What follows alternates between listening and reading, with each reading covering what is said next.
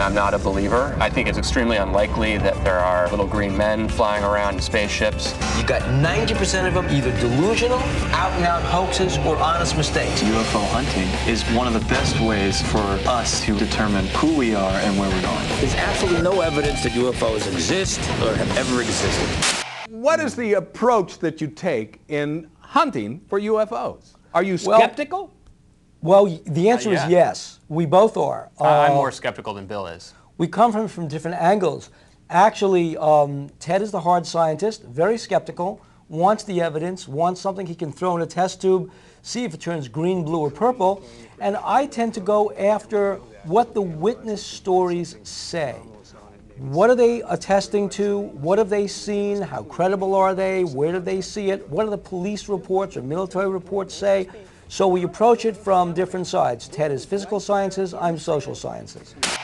No object found, no constellation object found at that point of reference where we're looking at. So it's saying so this says it's not a star. It's not a star. We were coming up Highway 59 and a UFO came down in front of us on the road. It was about 100 foot long. And 4 years later, I found this piece of metal in my arm. I mean, I don't know how it got in my body. Dr. Ackworth, do you believe at some point the odds are on the side of there's something out there and eventually they're going to be smart enough to build something to come visit us? Because there's, as Carl Sagan used to say, billions and billions of planets out there. Aren't the odds in favor of there's something? Yeah, you know, Barry, you're right. I think you'd have to be pretty narrow-minded to believe that the human race is the only intelligent race in the entire universe. You know, we used to believe that the sun orbited around the Earth, and that was pretty narrow-minded, and now we realize that we're less significant in the universe, and statistically the odds are almost certain that there are other forms of life out there. But for me, personally, that's a very different question from, you know, are some of those extraterrestrial life forms actually visiting our planet? They would have to be overcoming incredibly difficult technological hurdles to have spaceships that could travel hundreds and hundreds of light years through space to visit us. You know, when it gets to that question about whether or not we have UFOs visiting Earth, I'm extremely skeptical. I'm open-minded. I try to be unbiased on the show and analyze the evidence.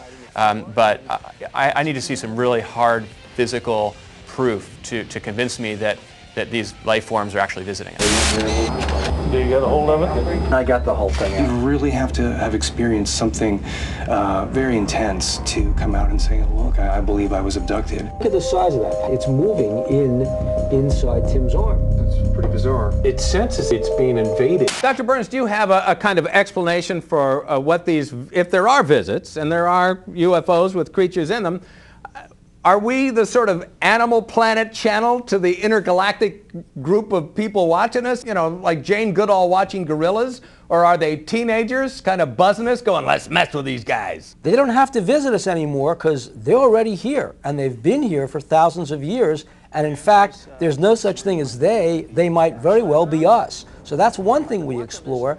And the other thing we explore is the number of different ET species that might actually be out there. Are they here to watch us? We think yes. Are they here to mess with us? Possibly. Or are we completely irrelevant to their scheme of the universe and they simply have a nice fight in our skies and we see them getting shot down? Did you find it? Yeah, it's over here. You found it. We've discovered wreckage of a plane that's strewn about out here in the desert. It could be the plane that crashed with the UFO. I can't really know that until we analyze this and find something anomalous on it, maybe some kind of radioactivity or something that would give us a clue that maybe there was some contact with the UFO. Dr. Burns, you mentioned the possibility that UFOs have actually populated our planet. I've talked to a lot of people that would like to believe something like that, but don't you think if people were smart enough to figure out how to get here from there, they would have also sort of written it down someplace? I mean, started colony in the year 2000 BC. Well, think about this, Barry. First of all, if they have been here for thousands of years, don't you think that they have already written it down? I'm sure there are ancient texts that can be interpreted to show they've come here, they've been here, and they planted us here. But to answer your quick question and kind of wrap this up, you will see this Wednesday night a story of a person who claimed to have been abducted, taken aboard a spacecraft, put back together after a plane crash and put back in the hospital. And next week, you'll meet an actual abductee whose implant was taken out. That's coming up on the UFO Hunters. His name isn't Kucinich, is it? No, no, no, okay, no, no. Just check. Dr. Ackworth, Dr. Burns, thank you so very much. Fascinating subject, fascinating series, and good luck to you. Thanks a lot. Thanks, Barry. It's been a pleasure.